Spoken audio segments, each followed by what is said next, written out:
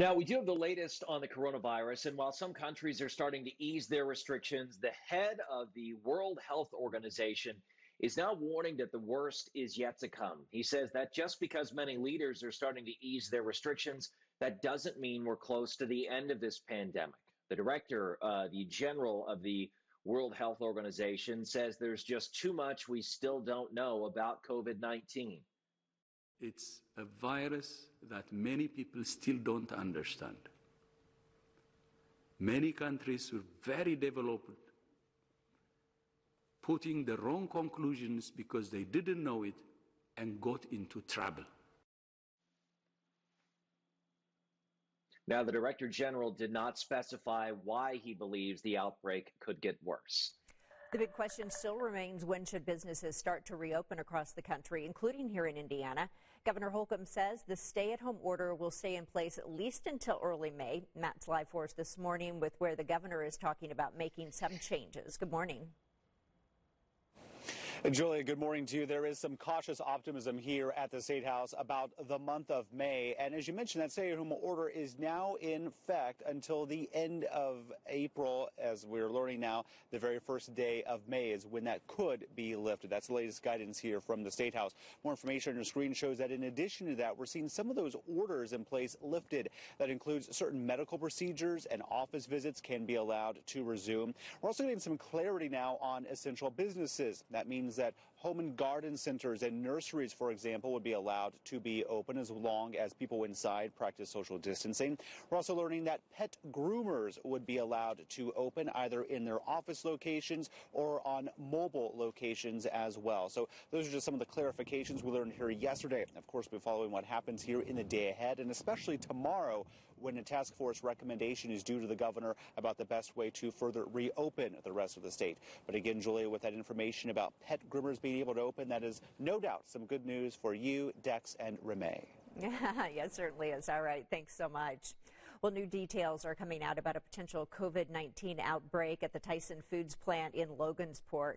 Our news gathering partners at the Faros Tribune report a union steward at the plant says at least 15 workers have tested positive. Now, Tyson canceled production at the plant yesterday to deep clean and sanitize the entire building. The plant does have safety measures in place, including infrared walk-through scanners that check an employee's temperature as they walk in. The plant also requires workers to wear masks and keep 6 feet apart. And we're hearing more and more these days about local people who are recovering from coronavirus. Kevin Byron is a Brownsburg firefighter whose lungs, kidneys, and heart were all failing him after getting the virus. A ventilator kept Byron breathing for about 2 weeks, and now he's conscious and breathing on his own.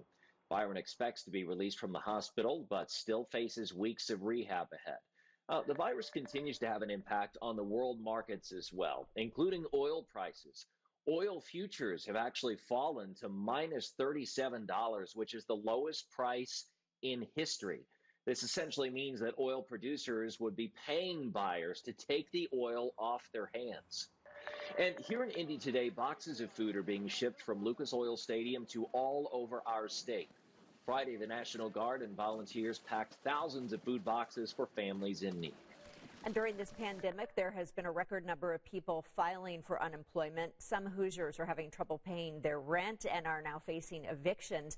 Meredith joins us now live to talk about one man's story and how people are actually reaching out to help. Good morning, Meredith. Right. So this is actually an Army veteran. We're hearing from a ton of people on social media, more than 600 people reacting to the post, more than 200 people commenting. We want to give you a little bit more context. So TJ Shuck is a Hoosier. He works at Applebee's. He usually works 35 to 40 hours a week, but his hours have been cut because it's a restaurant, and those restaurants, of course, are not open right now. And so he says he hasn't been able to collect as much money as he normally would to pay the rent. He owes $440, but he received a photo of eviction papers from his landlord that said, "Time's up.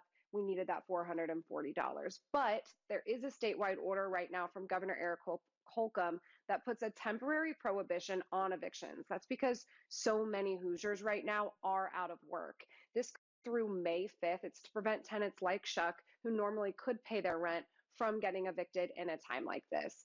So this is what we're hearing from you guys on Facebook. Amanda saying nobody should have to worry about rent payments right now unless you are working, but it is totally wrong to kick anyone out at this time.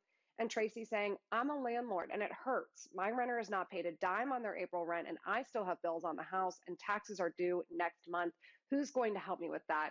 It's a tough conversation. Obviously, we feel for anyone who's struggling financially. We want to hear from you. What do you think? Tweet at us using the hashtag 13sunrise, or you can go comment on that post. Julia?